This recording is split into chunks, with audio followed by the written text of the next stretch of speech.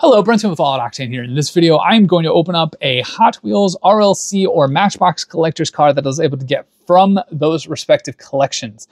You will know based on the thumbnail. I do not know right now because I'm just opening them as a pile. I have a huge pile of cars that I'm late to opening. So you guys are going to know before I know, and we're going to open this together. So let's check this out. What is in this box? Drum roll. Oh, yes. Okay, cool.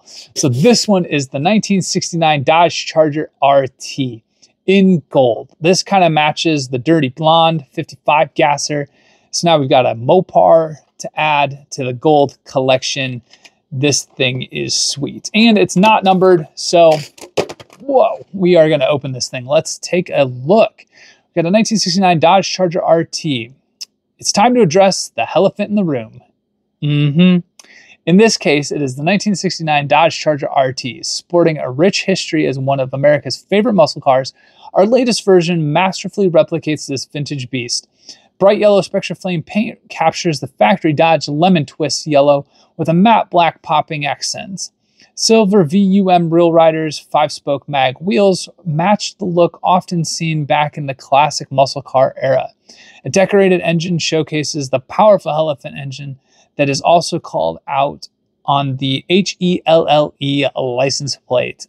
This heli engine is hella fast. That is pretty epic. And the fun part is I actually have some cool cars sitting next to me that I can kind of compare and contrast this to. But look at this. Look at this. Yeah, that is stunning. And like I said, because it is not numbered, I'm going to go ahead and open it. I'm going to try to see if I can get it done nicely. If not, I will have to be a little bit more persuasive with it. But that is okay. I don't mind. Like I say, I try to keep the packaging nice just simply because sometimes I like to try to put the car back in the package just to like, not really display, but like just to store. It's not always fun having the RLC cars just kind of randomly sitting around in a tub with the main lines, but yeah, sometimes you do what you got to do, right? Exactly. Do what you got to do. There we go. I think I got it. Yep, got it. All right. Yeah, these wheels are sweet. Check this out. Oh yeah, that's awesome. That gold is so cool. Man, this is almost like one of those original Sweet 16s, that matte black roof, chrome around the windows, black interior. There's the license plate that they were talking about. Let's see if I can get that to focus. Not really sure why it's not all of a sudden. Of course, it's not going to focus. Yep. Let's try up front. Nope, doesn't have it up front. So let's try in the rear again. There it goes. There it goes.